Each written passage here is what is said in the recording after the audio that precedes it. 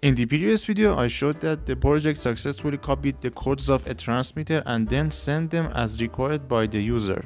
It was also able to cause disruption. But nothing was set to write the codes desired by the user. In this video, I'm gonna address the same issue. Because I'm not allowed to teach, I can only say that this part was challenging and long, so that more than 80% of the microcontroller's memory was occupied. But finally the project was finished. See the result.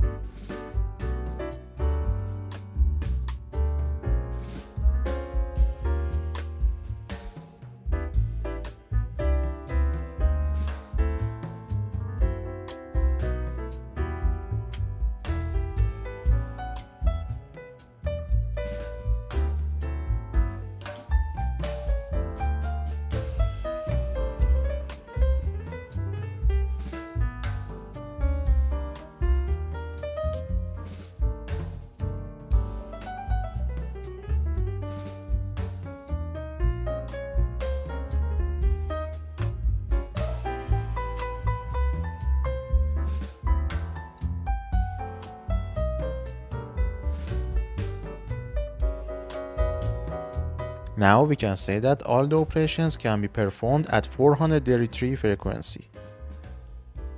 Now we have to do all these things for 315 frequency as well. To perform this operation on the 315 frequency, it's enough to change the modules. This is done by relays.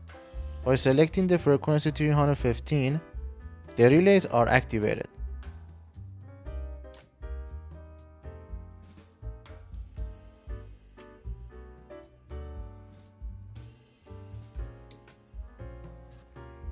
Well, this project is over. The program and the circuit diagram will be placed on Github.